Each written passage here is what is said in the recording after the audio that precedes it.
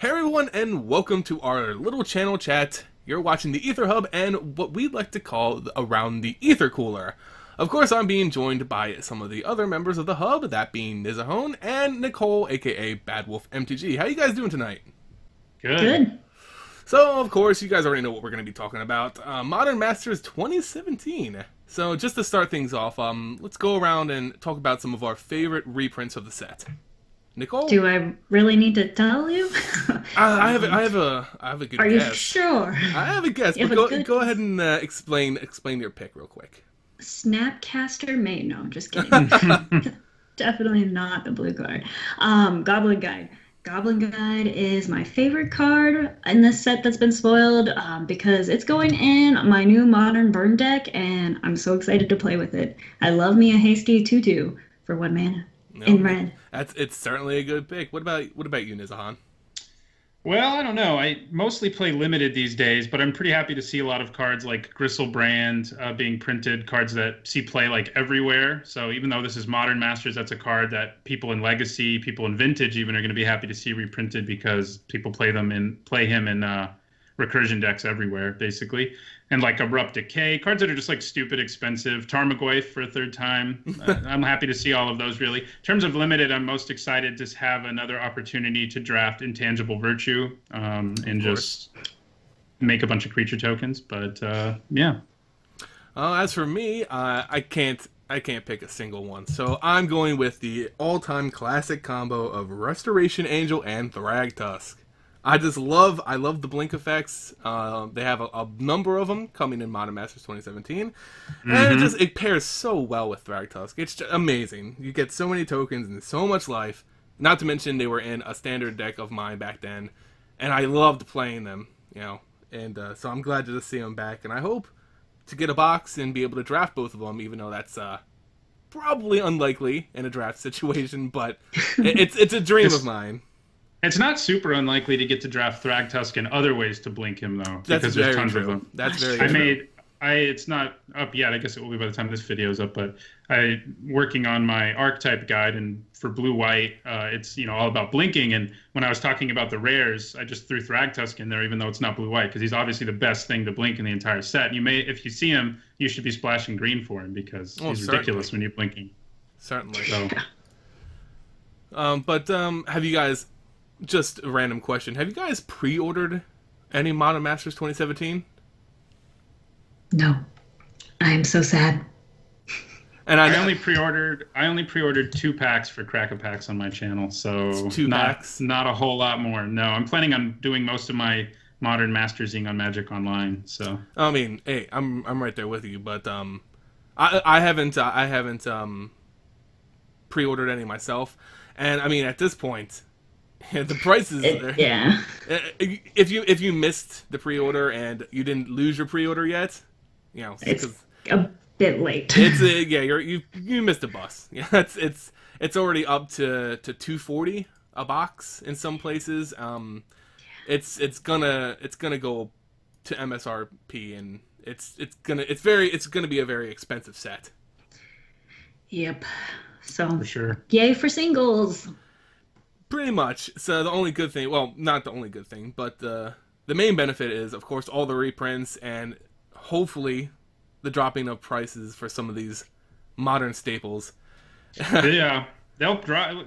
Based on the past, they drop for a few months, and then they usually rebound. Is what's crazy. But yeah, that's so. If you really want to get in on cards now, everybody, like Nicole, buy all your Goblin Guides. Two months to 6 months is what MTG Goldfish said. So that's what I'm going off of. Oh wow, they would know. That's the way to do it.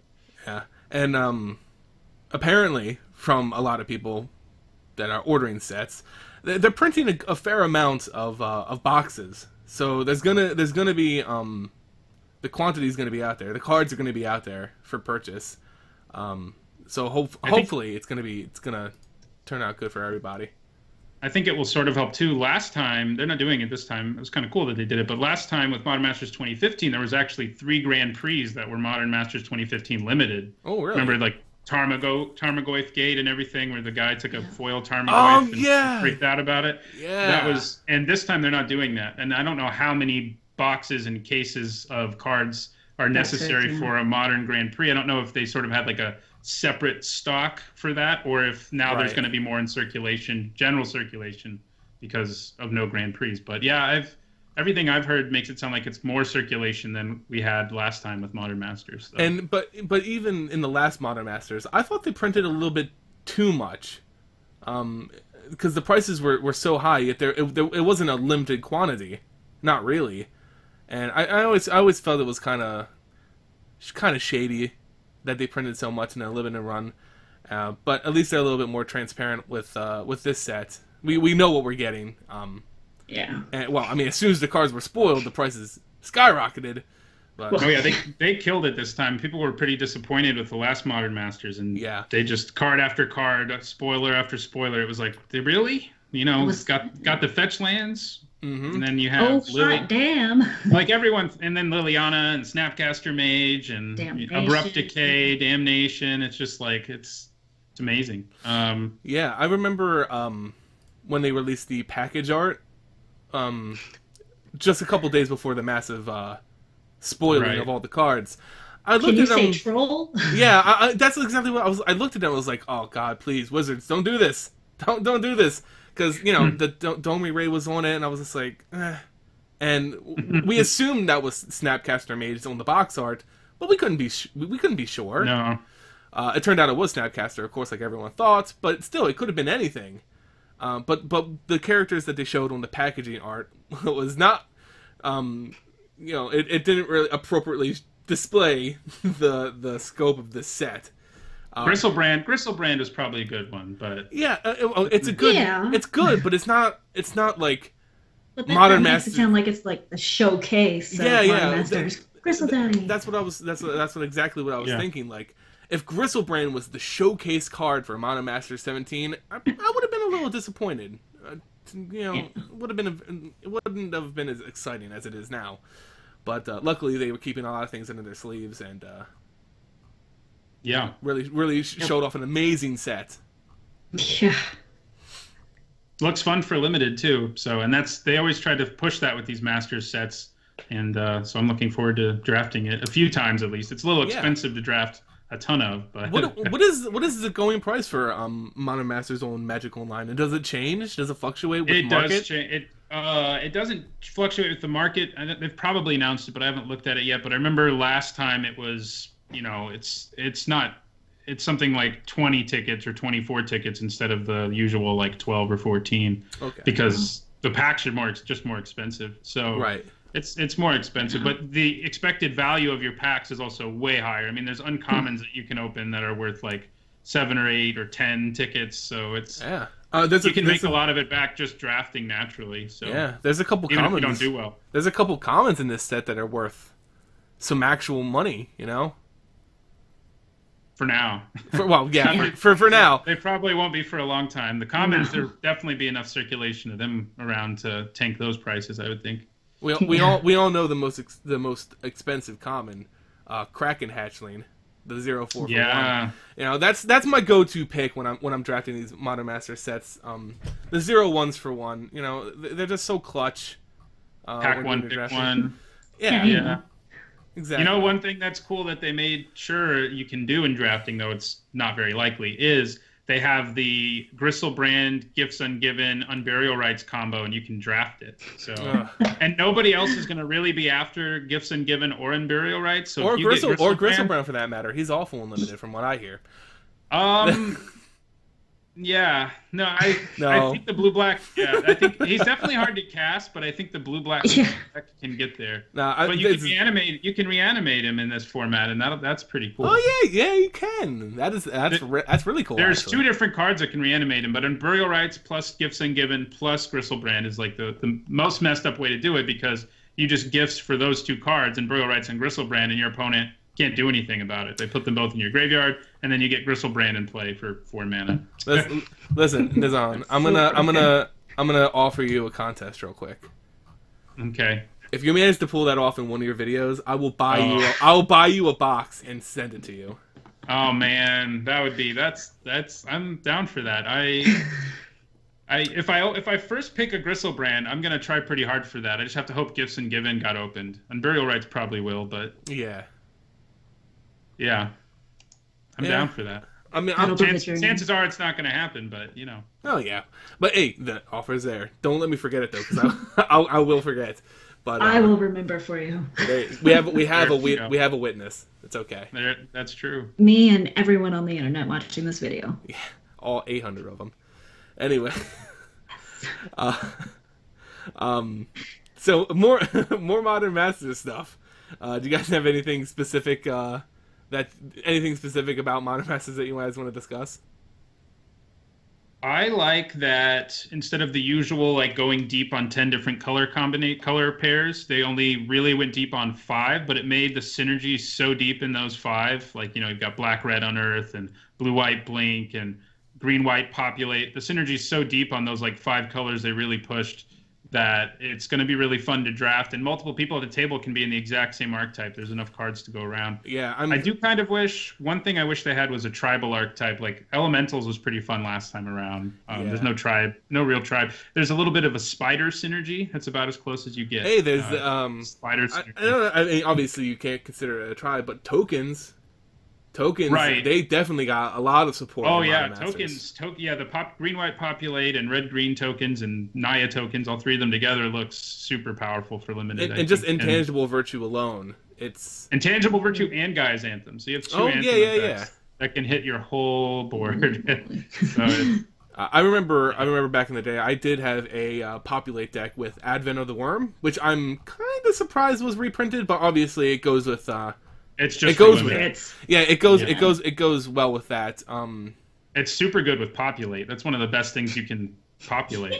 That's very, very, very true. But they could have reprinted Wormcoil Engine. I think they wanted to focus on the color pairs. Plus, I think never mind. I was gonna say Wormcoil Engine got reprinted last Modern Masters, but it was actually just a masterpiece. Yeah, that's right. It's there's also like almost no artifacts in this, which is kind of refreshing after all the Kaladesh I've been drafting and Aether Revolt. It's just like all there are is signets, and that's pretty much it at common and uncommon.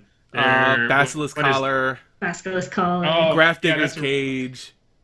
There's some rares. Basilisk Collar you can do some silly things with, of course. Like with Vithian Stinger, you can just kill their whole board. You know, I mean, it's an amazing card. It's an amazing equipment.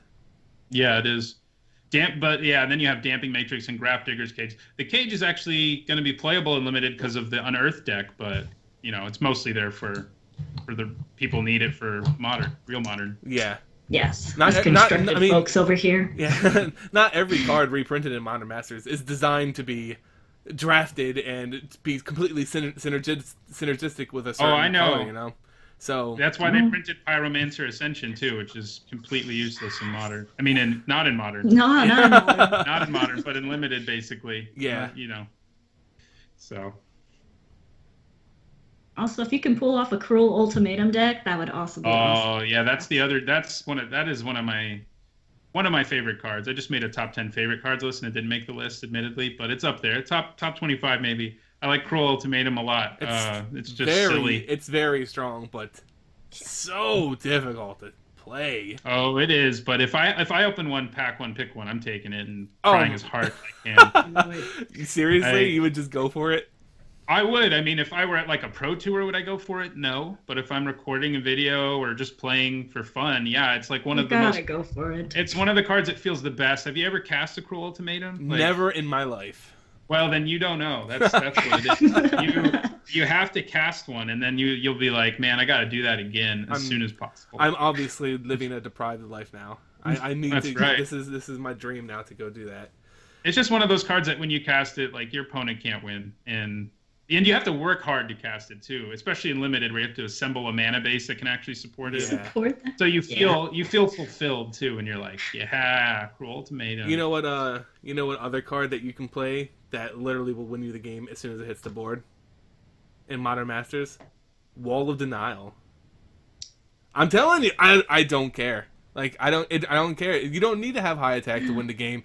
Shroud, flying. That's true. It's a legit limited card. I don't usually like walls in limited, but it's legit. Like no, It blocks everything. Your opponent... Even, it can block Gristlebrand. Yeah. Okay? So, it can block Gristlebrand. And I think it can block literally every creature in this format, at least with their base power and toughness. So that's worth something. And it's only 3 mana.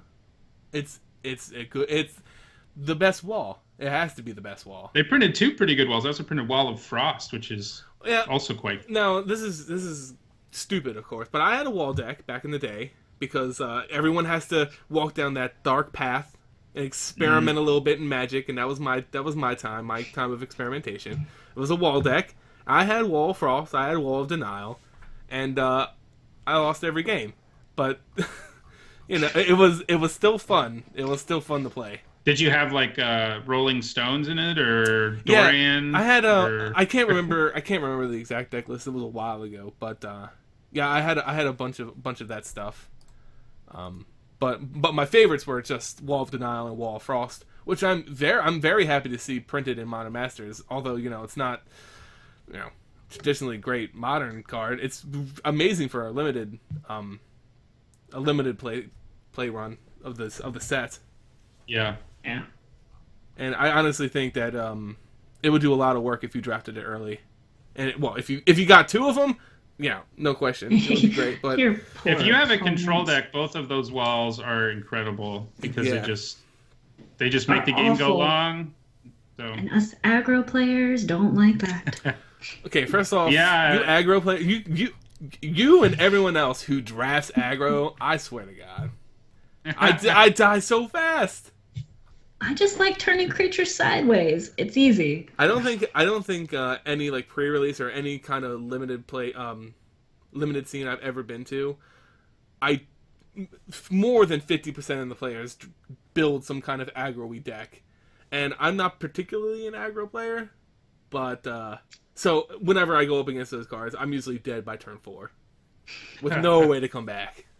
Where are your 2-drops, man? You gotta have 2 drops. Hey, I space out my.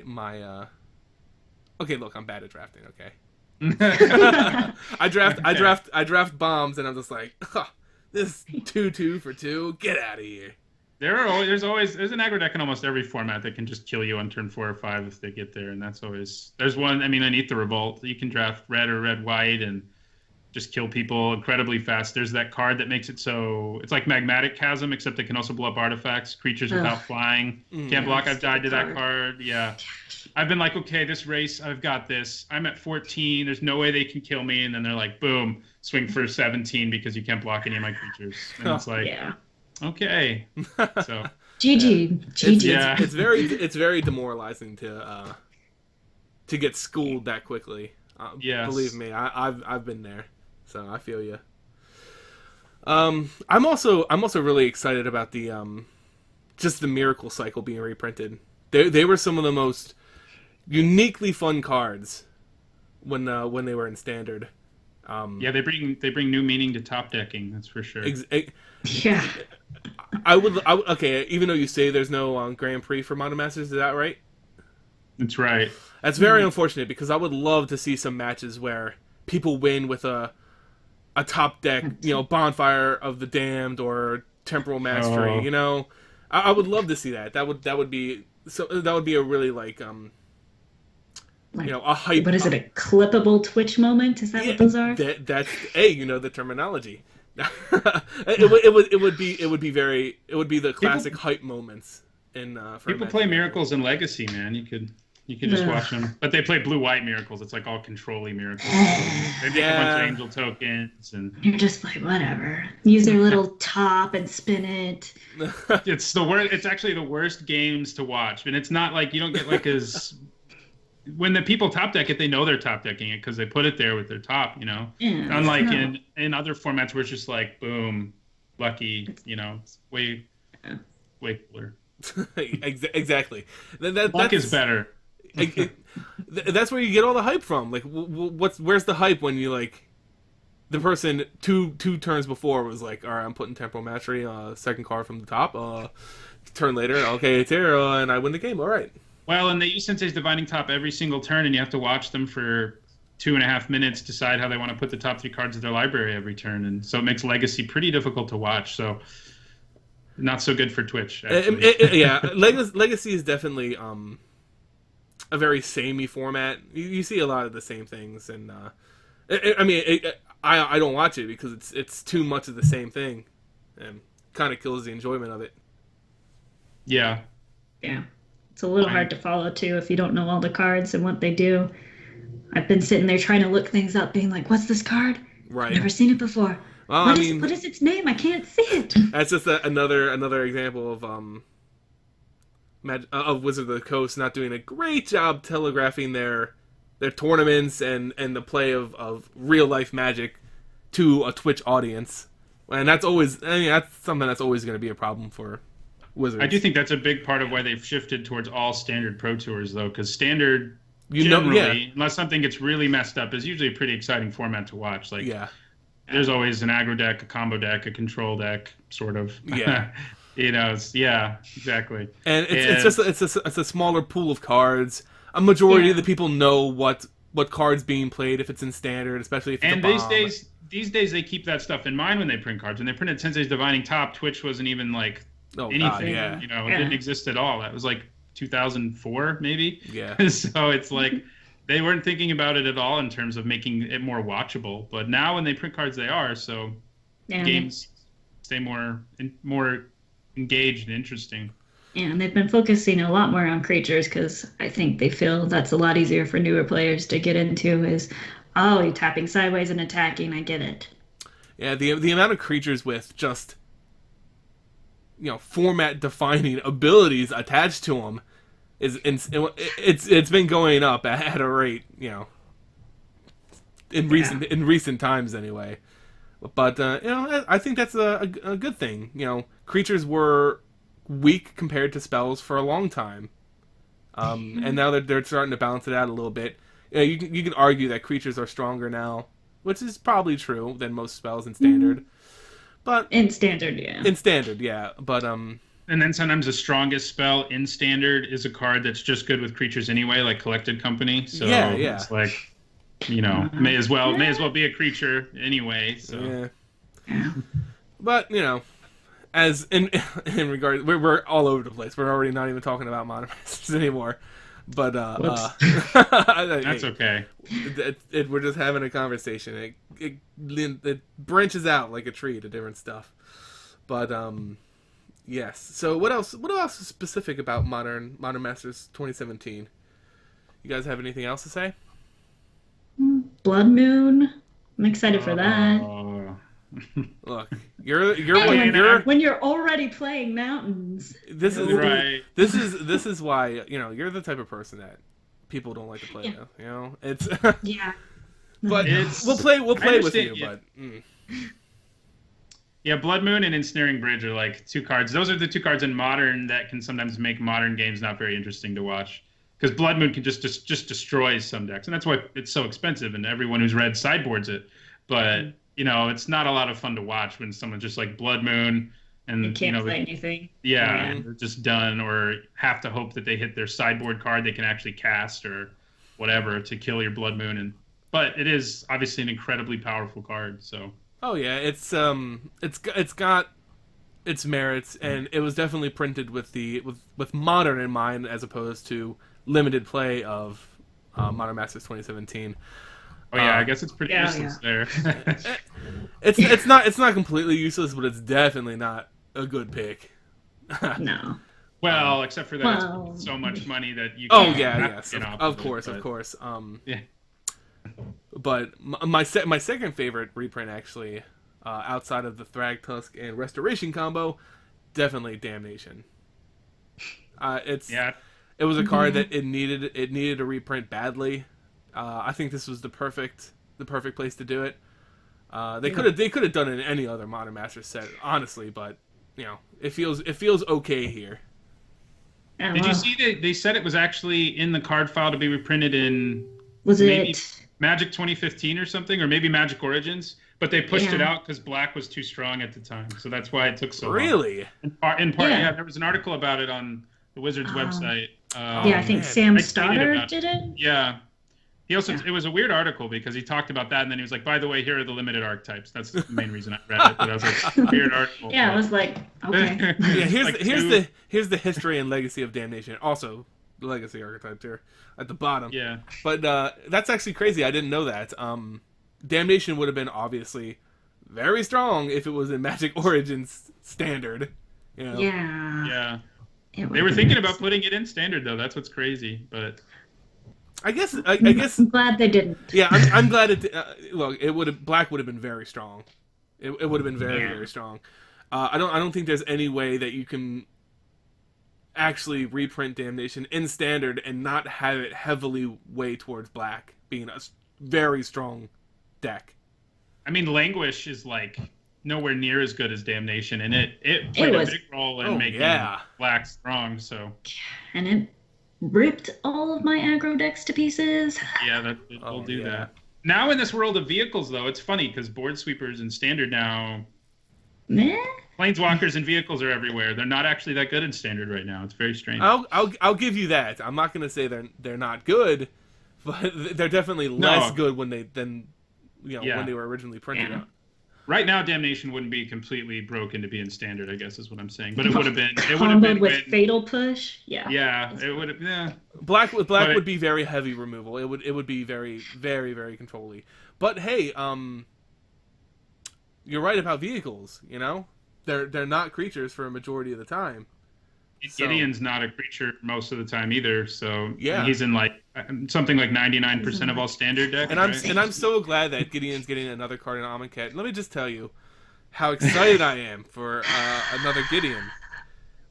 I assume he's not going to be standard defining. He might be. I hope not. One thing that seems likely is that he'll be able to turn into a creature and attack things. Look, that has been his MO. Standard. That has been his MO. I would be shocked if he couldn't do that. That's just he's one of very few planeswalkers who likes to get his hands dirty. So. Oh, I mean, yeah, you're right. You're right. But yeah, Liliana getting a new card, that's going to be interesting because she's a planeswalker who really has a mixed bag when it comes to her prints. Because, of course, Liliana of the Veil is one of the best cards printed, period. It's really good. But then again, some of her other cards have been very lackluster. Yeah. She got Liliana of the Lost Hope or whatever recently, which is pretty freaking good, and it's all over standard, but yeah. She could use another good planeswalker. They don't all have to be Jace. You know who needs a good planeswalker card? Chandra. No, that's true. Hey, wait. I remember when I'm sorry. I remember when Kaladesh was first getting spoiled, and her card was spoiled, and everyone was going nuts, like, "Oh my god, this is going to be the first good Chandra in so long." Oh my goodness. Yeah. I was with everyone, but that has seen some play, but it has proven. I mean, even in Modern, it's seen some play, but it hasn't proven to be. It's no Jace. No, yeah, it's not. Yeah. No, it's. I mean, you know, I could see the format getting shaken up enough by Amonkhet for that Chandra to end up being better, depending on what happens. But yeah, she is no Jace, and she's no Gideon, or no Lily. Yeah. I mean, even the new Nissa has found a home in a few decks. Yeah. But still, hey, Chandra Flamecaller was pretty good for a while there in standard. Yeah. That's this big 6-mana one who spits out elemental tokens and stuff. Yeah. But in a world of vehicles and everything, she's not as good. Great. Yeah. Gideon can crew vehicles, so, I mean, that's literally what that... It's crazy to think of Gideon, Allies, and Zendikar, and how his ability to turn into a creature has helped him in so many different decks. As Standard just continues to evolve with new sets, while he's still in Standard anyway, just that single ability to become a creature has allowed him to find a place throughout that entire time, almost. Yeah. And if you have Heart of Kiran in play, he can crew 2 vehicles. He can drive 2 cars at once. See, which is disgusting. That's some skill right there. Yeah. That's skill. But I believe everyone was slightly disappointed when the new Chandra just didn't pan out very well in Standard. Because everyone wants Chandra to have a good card. A good card. She doesn't have any. That's very true. She's the Planeswalker who just has not had a very, very strong card. Never very strong when she's always had like roll. She has had, I think it's Chandra. No, it's not Chandra. Firebrand, maybe. There was one that saw a bunch of play in Standard, or some play in Standard. M15. Was it M15 Chandra Pyromaster? Yeah, that's it. I think that's it. Yeah. She did see a lot of play, but once she wasn't really rotated out. Yeah. And she wasn't the card everyone talked about in the deck, like Gideon is. Like Gideon is oppressive in tons of decks. White, you're playing. Yeah. He is the deck. When he's in a deck, he is the deck in a lot of sense. But Chandra's always like, oh yeah. Hey guys, I'm on my home plane. I'm gonna go hang out with my mom. Leave me alone. I mean, she melted 2 Eldrazi Titans, didn't she? And what's very funny is she everyone was involved in the effort obviously, but Chandra with like the boost by Nissa was the reason that the Eldrazi died, which is crazy to think of. But then she just gets these Planeswalker cards that are just like, you know what? I'm gonna make some elementals and. How about dealing? I'm gonna protect myself. Yeah, I'm gonna deal 2 damage to the opponent and nothing else. It's just 2 is so much nowadays. Yeah, it's crazy to think. Obviously the cards can't accurately reflect the lore all the time. It would be crazy to think that. But even the card that depicts that event, Fall of the Titans, doesn't see play. It was great in limited, at least. Like it was a bomb in limited, but it never saw play anywhere. You'd think the card depicting her destroying 2 Eldrazi Titans would just be like, super powerful, but not so much. Yeah. But then we see storyline cards, like Emrakul and and then they pushed it a little too hard. Yeah, that's a good point. Good point. It's hard to find that happy middle ground. Yeah. That's very, very true. Especially when they're trying to blend flavor and actual card mechanics and design. But I do feel like Wizards of the Coast does an amazing job with some of the cards in regards to the flavor, what the character is in their story, and what the card actually does. So I give them props. I give them mad props. They do try when they can to inject that sense of flavor on a bunch of cards. They've stated. Yahenni? Oh yes. Air flavor. That was great. Just the fact that he was a vampire Aetherborn. That alone was good flavor. It was good flavor. You didn't use the right pronoun. Oh my bad. I'm so sorry. Ever since Magic Origins, they've said they're emphasizing flavor more than ever before, and it seems to me like they are. You're probably a better judge of that than I am, though, Seiben. No, yeah. I definitely see it. I will always say that the actual articles that they write about the storyline for sets, it's hit and miss sometimes. The writing is a little spotty at some points. But the actual, like, what you see on the cards in regards to the story that's going on, it reflects it very well. Even if the story isn't 100% like, it's certainly no Lord of the Rings, But for do we really want it to be Lord of the Rings, though? I don't want to walk through a forest forever. We'd spend 7 or 8 blocks on Kaladesh if it were Lord of the Rings. That's very true. But they are trying to make it. It's very obvious that they're making it very, giving it a comic book feel with the whole Justice League-esque Gatewatch, and they seem to be unholily unstoppable. Even against the greatest threats of the multiverse. We'll see about Nicole Bolas, though. Maybe it'll be the end of one of our heroes. Hey, I actually saw something. It was actually hilarious because I got trolled so hard. There was a story of someone who said they one of their friends is a Wizards story writer, and he got access to some of the leaked story for Amonkhet, and he wrote out this elaborate story about how one of our heroes are going to die, but he's not going to tell us who, and they get resurrected through the help of Ugin, who comes, and it was very elaborate, almost real. And then at the end, they're like, "Oh, the power of the Gatewatch summons Stormcrow," and Stormcrow beats the hell out of Nicol Bolas. I was like, damn it, dang it. Oath of Ugin would be pretty cool, though. It'd be a colorless oath. That would be... Do we have That'd a be colorless enchantment? I don't know that we do. A So that would be colorless cool. enchantment? Do we? That would be cool. That is a good question. That There's would no be very reason unique. you can't have one, I wouldn't think. But you're missing the flavor point here.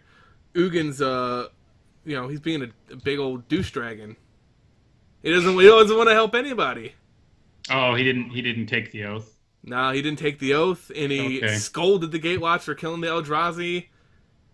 You know, I don't know. He doesn't. I'm thinking he's the bad guy. He's like Nicol Bolas, like in disguise. Don't they like hate each other? Am I wrong? No, yeah. I mean, just because Nicol Bolas killed him at one point, no that's big water. deal. That's water under the bridge. You know. Yeah. But no, it's just Ugin is a strange character because he's obviously trying to do what's best for the multiverse at large in the long run, since he's ancient and wise and all this kind of nonsense. But at the same point, he's not realizing that, like, oh hey, the Gatewatch just killed 2 Eldrazi Titans that have been just munching on planes for the past, eternity. Maybe give him a pat on the back and not scold him so much, but that's what he's been doing. He's more of the passive observer of events than anything else. At least right now, anyway. That could change in Amonkhet, because Amonkhet, facing Nicol Bolas is a huge story-defining event. I don't think they're going to kill Nicol Bolas. I would be very upset if they did, but Ugin would have to be involved in some way, I would imagine. Maybe they'll kill Gideon so we can stop having Gideons. So many Gideon cards. Mr. Indestructible, though? Just saying. It's going to be hard. He can be exiled, though, so... Oh, there you go. I mean, hey, that's... Solution. Exactly. Anyway, I think we've gotten a little off track. All right, so I think that's a good point to wrap this up, guys. I just want to thank everybody for joining us for Around the Aether Cooler. This is a fantastic first showing, obviously. Let us know what you guys thought about the video and your own opinions on the new Modern Masters set and Modern Masters Dominaria, of course, in the comments below. If you liked the video, consider supporting the Aether Hub here on YouTube by liking, sharing, and subscribing to the channel. You can also check out the channels of all these other talented YouTubers linked in the description below. And as always, guys, thanks so much for watching, and we'll catch you next time here on the Aether Hub.